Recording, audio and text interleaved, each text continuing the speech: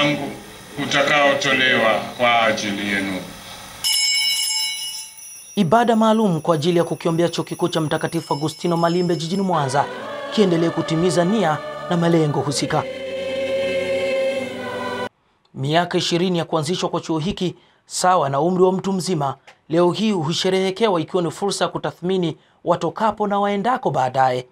Maadhimisho ya sherehe hii yamehudhuriwa na kuongozwa na Rais mstaafu wa awamu ya 3, Mheshimiwa Benjamin William Mkapa. Enzi hizo alitambulika kwa falsafa za uwazi na ukweli. Mchango wa sekta binafsi hususan vyuo vikuu kwa sasa sio haba, ingawa tume ya vyuo vikuu TCU hapa inatazama kwa jicho la tofauti.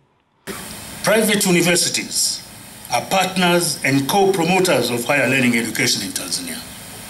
They must not be seen as competitors of public universities, as it is sometimes perceived.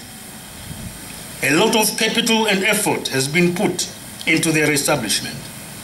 Therefore, the government, through its relevant authorities, has the duty to protect and nurture them, not to clamp down on them. Jambo hili linaweza likaleta unafuu kutokana na uwepo wa kanuni na taratibu ambazo zinaminya uhuru wa vyuo binafsi. Tunakuwa na regulations ambazo kidogo hazitupi uhuru wa kuweza kufanya tunataka. Na nadhani ndio katika speech ya mheshimiwa ameelezea. Kwa mfano, ukiangalia section 47 ya sheria ya vyuo vikuu inatoa uhuru kwa Senate tu. Hasa nadhani katika kujibu kwake wanasema kwamba inaonekana kwamba ule uhuru unadinywa.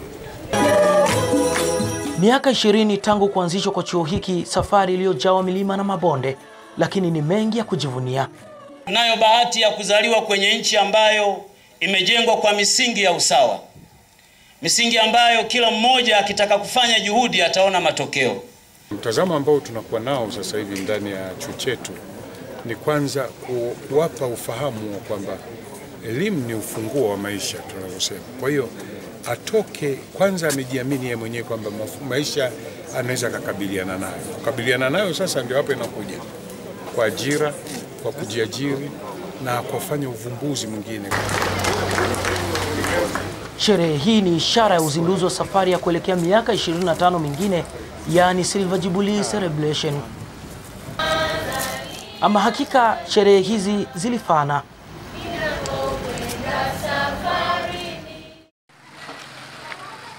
Nje kidogo ya maeneo ya chuo cha Sauti, pamoja na mengi ya kujivunia, kwa wakazi wamegubikwa wakibaki na alama zenye kutia dosari na kukitazama chuo kwa macho ya tofauti kutokana na maisha ya wanafunzi kwa maeneo yao. Mama huyu Bi Anastasia Chaz, mkazi wa mtaa wa Silvini Swea, kwake maisha ya wanafunzi yalimpa mtihani mara alipopewa ujauzito na mwanafunzi aliyekuwa anasoma Sauti na baadaye kutomwona tena alipomaliza chuo. Ilikuwa ni mwaka 2009 na sasa ana mtoto anayesoma darasa la 3 akipambana yeye mwenyewe kumsomesha pasina usaidizi wowote. Kuna mahitaji mtongozo. Hivyo tunamwazana hivi tukubaliana. Sasa siku ndio akawa ametuomea hivyo. Anaachia mimi. Lakini yeye alikwambiaje? Alikwambia kwamba ni mwanachuo? Mimi nilikuwa ni mwanachuo. Kwa maana pale nilikuwa nafanya kazi, alikuwa amepanga. Na alikuwa anasoma hapo chuo. Hana hamu tena na wanafunzi. Mama huyu ni miongoni mwa wanawake waliopewa mimba na wanafunzi wakati wakiwa kwenye masomo yao. Mwisho wa siku naambiwa nitakuoa, tutaoana.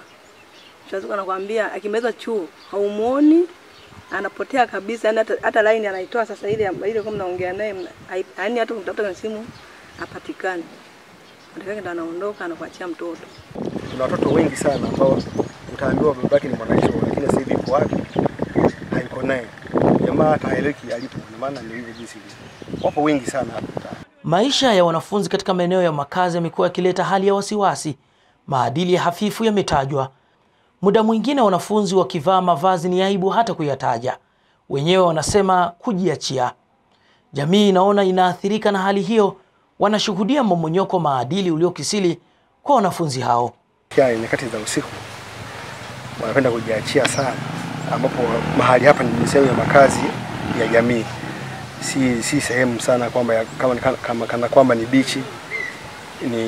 ni afadhali kama ungekuwa unaenda sehemu kama za beach kujiachia kiasi hicho. Changamoto zenyewe zipo ni nyingi, lakini tulishazizoea kwa sababu tunajua hawa ni watu kutoka kwenye mazingira tofauti. Hata hivyo, chuo kinasema suala la kujenga nidhamu kwa wanafunzi ni endelevu kwao.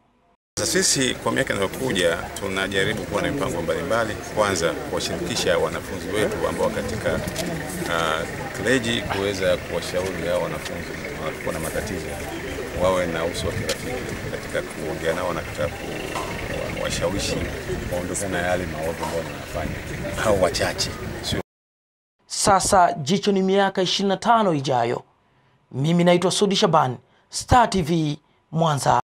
Bofya kitufe cha subscribe kisha gusa alama ya kengele kupata taarifa za Star TV muda wote wakati wowote.